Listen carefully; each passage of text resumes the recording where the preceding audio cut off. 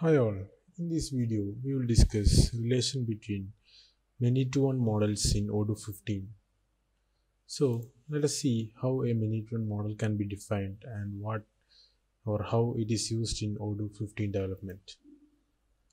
Here you can see a partner field in which we get many existing partners listed here for selection. But we can select only one partner at a time.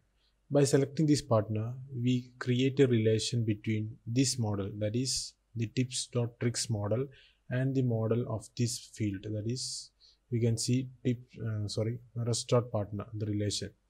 So by selecting a value in this field or by defining a Many2one field in this model, we create or we establish a relation between the predefined model in this field, that is partner, or that is just not partner model.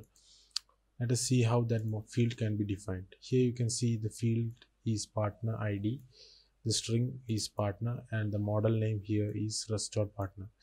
So we create a relation between this model and this model using the Many2one attribute. Now simply we can just add that in the form view so that it will display in the front end, so that we can select a value in this field for establishing or creating a relation between models in Odoo 15.